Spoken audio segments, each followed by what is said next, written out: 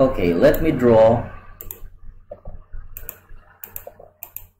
4 rooms. Okay, 4 rooms. Apat lang. Isang living room, isang bedroom, isang cupboard, isang dining room. So, ayan, apat yan. Ang tanong, gaano ba dapat kalaki parang kanta? Let's say, for example, yung living room.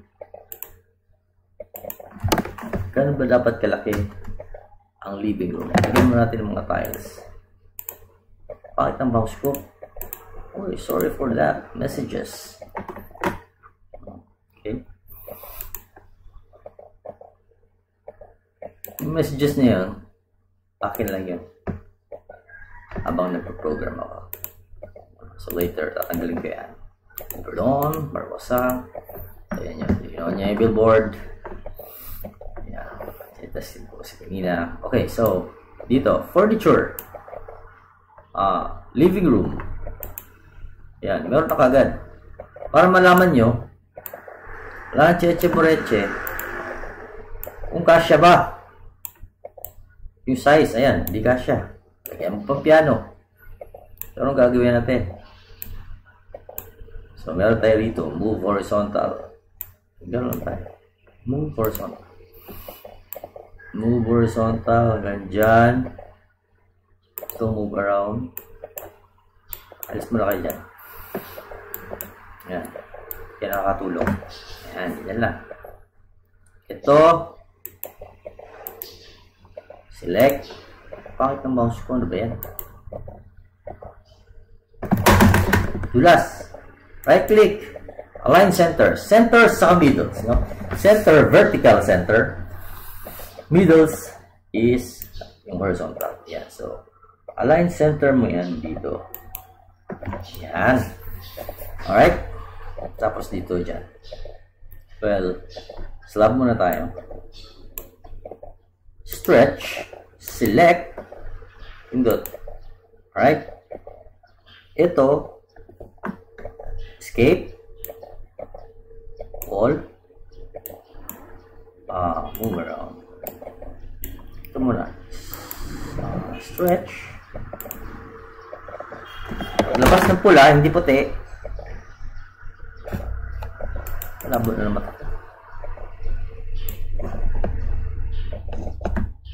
Ano pa? Alright, pindot ulit. Ayan. Tapos yan, pwede mo say 4. Ayan. Escape. Then ito, glue natin yan. Glue. Merong 4 na lalabas. Ayan. Nakaslab. Stretch. Pindot. Ito yung ito. Alright. Escape. Tayo rito. Poste. Right click. Align tops with this one. Right. Stretch. Click dyan. Paglabas ng pula. Hindi puti. May green. Pindot. Pindot ulit. Select. Stretch. Pindot dito. Pindot ulit. Pindot sa green. Pindot. Simple. Right? Balik doon. Furniture. Bedroom. Ayan. Meron tayong bedroom. Lagyan mo yung space konti dyan. Ayan. Ito. Saka sa wall. Ito. Pindot ulit. Ayan. Doon. Alright. And ito. Move horizontal. Stay. Ayan siguro. Okay. Stretch. Pindot. Pindot ulit. Pindot. Pindot. Glue. Dot. Click. Yan. Napakasimple. Ito, pwede rin natin ito. Slab. Move around. Yan. Ngayon, para maidikit mo yan, gamit tayo na dito. Alright? Team ID. So, kunin natin to. Kunin natin yung right niya. Control C. Alright? Tapos, this slab. Damn. Wala. Yan. Wall. Right? Control C. This is flooring. Select. Yung left niya, dun may paste. Control V as in paste. Control V as in paste. Enter. Ganun din dito. Imbis na gano'n, stretch na lang ito. Stretch. Yan, siya lumaban. Yan, okay. Escape. Gusto mong malit lang yung kwarto mo. Stretch. Yan. Tapos, dito, ito, bottom. Alisin mo yung poste. Ano mo na? Yan. Diyan lang dapat. Tapos,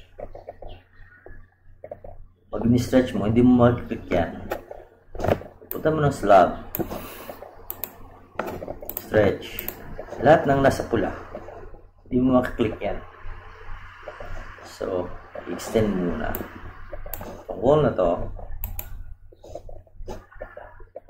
click ulit. Escape. Extend mo yan. Stretch. Yan, dito ako mag-click sa labas. Alright. This one here. This is the wall. Click ulit. Click in green. Click in wall. Then, tapos, ito, align rights with this one. Yan. Tapos, click mo. Click. Click in green. Click ito. Yan. Tapos, sa flooring. Stretch. Patay sa loob. Alright. Ito muna.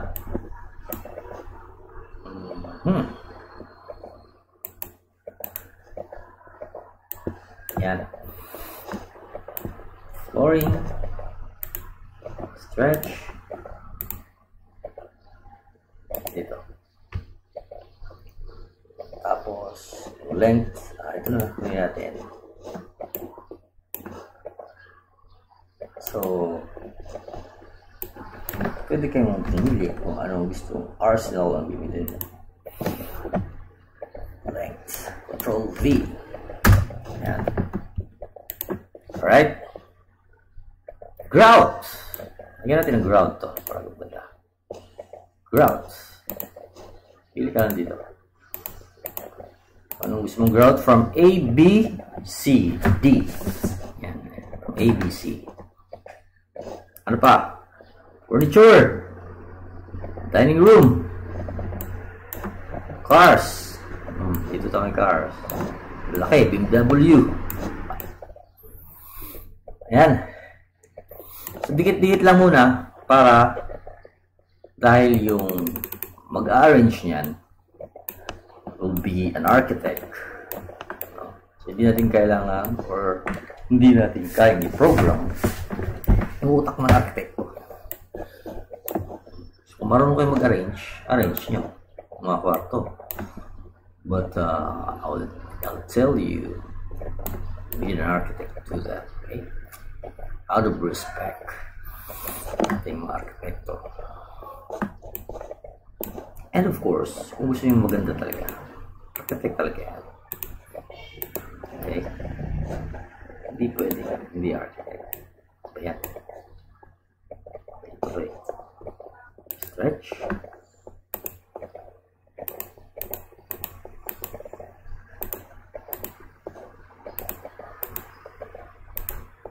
Okay, still with me, guys. Good. Balik. Ito yan. Okay. Okay. Suka kasi ron. Why with blue? No, stretch. Yan. Kaya pala eh.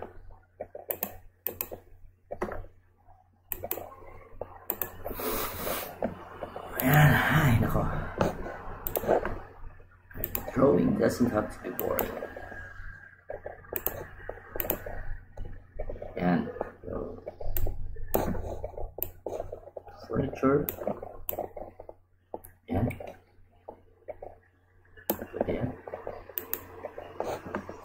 wall. Bottom. Click again. Click. Flooring. Ayan.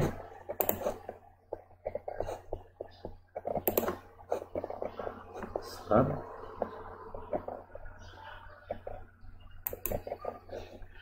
Pindot. Enter. Tiles. Kaya natin ang vinyl. Kunwari. Ayan. From Apple. Wall.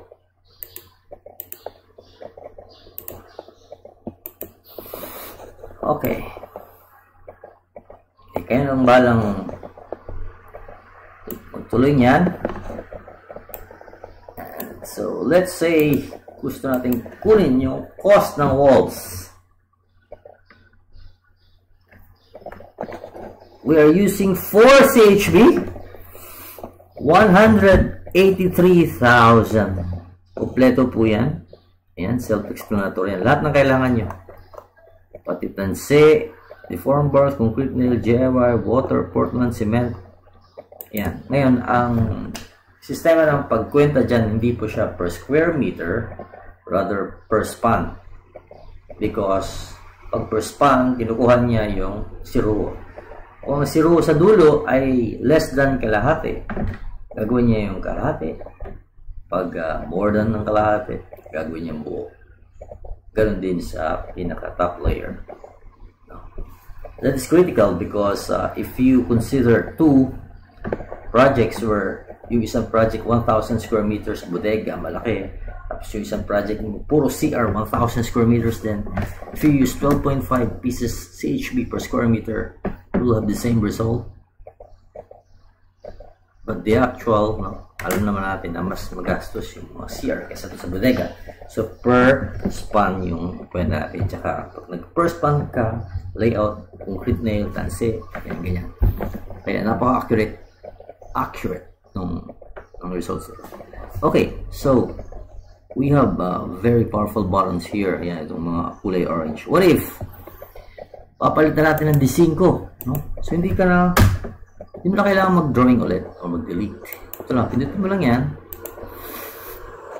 Ayan, malaki diba? But this one's more powerful. What if lahat gusto mo? Isang pindot lang. O, lahat na yan. And then, you can compare costs. Nagprepresenta ka sa kliyente mo, right away, 197,000. What if the size ang gamitin ko? Pindot. Cost 1,001, 1,002, and 3. 229,000. Paano kung kahoy? 2x2 lumber. Plywood, dalawa kabilaan. Pindot, lahat na yan. Cost. Ang bagal mo. 182,000. What if 2x3? Ayan. Ganun lang.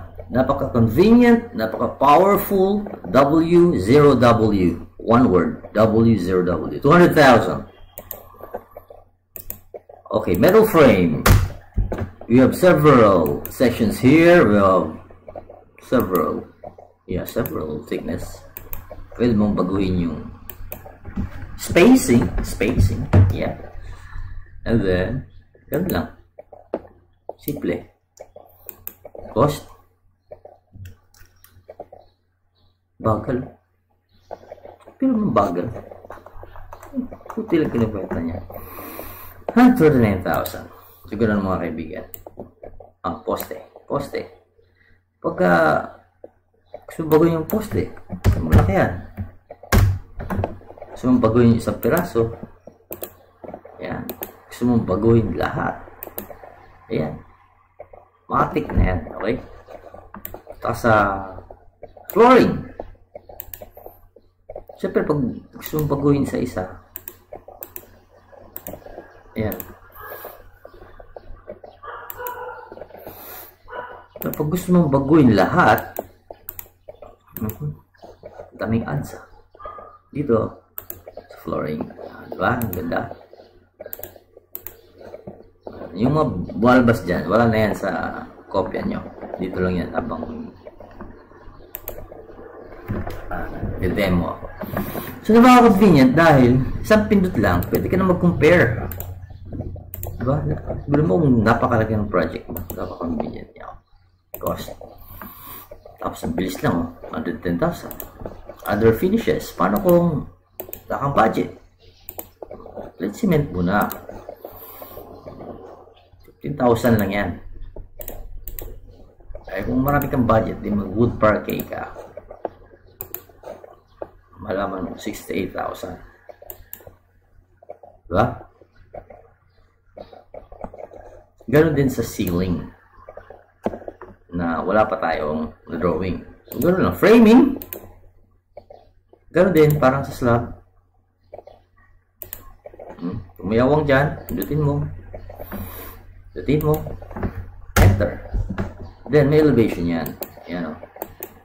Nakikita nyo, wall na ang makikita mo sa 2.5, 2.6. Habang umakit ka, beam naman. Critical yan dahil pag beam na yung tatamaan ng ceiling, ang gagamitin niyang fastener is gamit ay round set. So drive pin, tapos may bala pa yan, cartridge. Pagka dito naman sa 2.6, so kung hollow blocks yan, gamit tayong concrete nail. Pagka metal studs yan, gamit tayong rivets. Alright, so yan, may elevation. So 2.8 sa 2.7.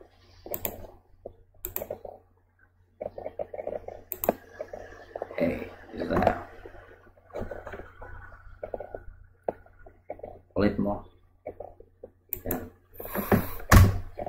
Yan. That is show all, diba? So 2.7, yan. Sa 2.8, yan. Boards. Show all tayo. Ayan, automatic yan, boards. Gusto mong MR, palitan mo lang, oral, okay, finish. Ito, may lalabas na Boysen, pre-mixed colors. Depende. Plywood yan, lalabas dyan ay enamel. Dito naman, lalabas dyan latex. Hindi kayo magkakamali. Alright, ganon din framing. Gusto mong kahoy, saan mo lang yan, kahoy. Gusto mo yan, pindot mo lang to, lahat na yan. Gusto mo yan, hindi mo na kailangan mag-drawing ulit. Ayan, boards yan, siyempre, plastic yan. Yung mga boards yan dyan. Okay?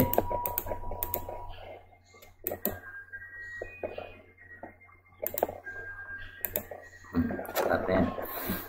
Tandaan nyo yung ganyan. Dali lang. Napakadaling gamitin. Tapos may billboard tayo. Partial lang muna, hindi natin pinapaandar. Walang battery. Hindi pa nagbabayad yung mga nagpapa-ads. Alright. So, Esler 2021. Napakadali po. Time is gold. Work wise, not work hard. Don't work hard. Just work wise. Use Esler for your estimates. It's a wrap, guys.